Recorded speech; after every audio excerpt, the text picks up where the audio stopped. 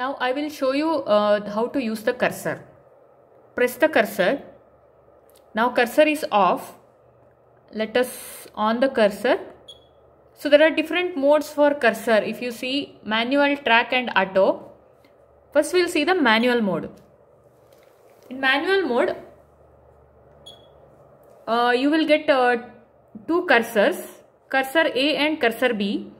As you can see here, cursor A is in yellow color, cursor A is in white color, cursor B is in yellow color. So this is cursor A and this is cursor B.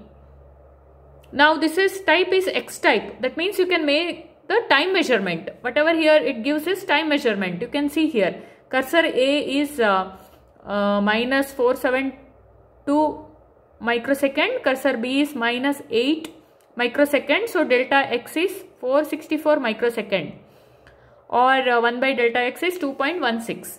Now suppose I want to measure the frequency of this waveform. What I can do is keep one cursor at the starting point. Let me say it starts to go to the negative cycle. So I will keep it here. Now I will adjust the cursor B. To adjust the cursor B, we have to highlight cursor B and then we have to adjust. Now both are adjusting. So I will switch off cursor A. So I can adjust the cursor B and bring it to the end of the positive cycle. Now this is almost one cycle. So the time period it is giving us 1 millisecond and 1 by delta X is 1 kilohertz. So that is nothing but the time period and the frequency. So if you see, frequency is 1 kilohertz and the time period is 1 millisecond. That is same as here. So from the cursor also you can make the time measurement. It will directly give the difference between two cursor, that is delta X. Now if I want to make the voltage measurement, I need to go to the Y type cursor. So type I will change it to Y. Y again there are two cursor. A is shown by white line and B is shown by yellow line. Let us say we want to measure the peak to peak voltage. So what I will do is I will bring one cursor to the negative peak voltage. And the other cursor, I will switch off cursor B and switch on cursor A. Then this is for cursor movement.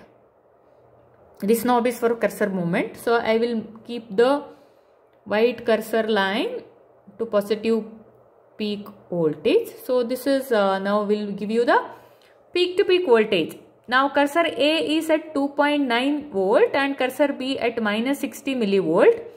So the delta Y, the difference or the total distance between them will give you 2.96 volt, which is nothing but the peak to peak voltage. If I go to measurement, now let me go to the voltage measurement.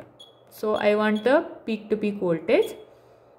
So how much it is coming? 2.9 volt, which is nothing but delta Y is 2.9 volt. So like this, if you want to adjust the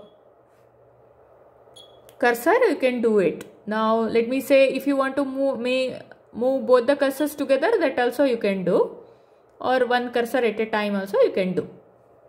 This is about the manual mode.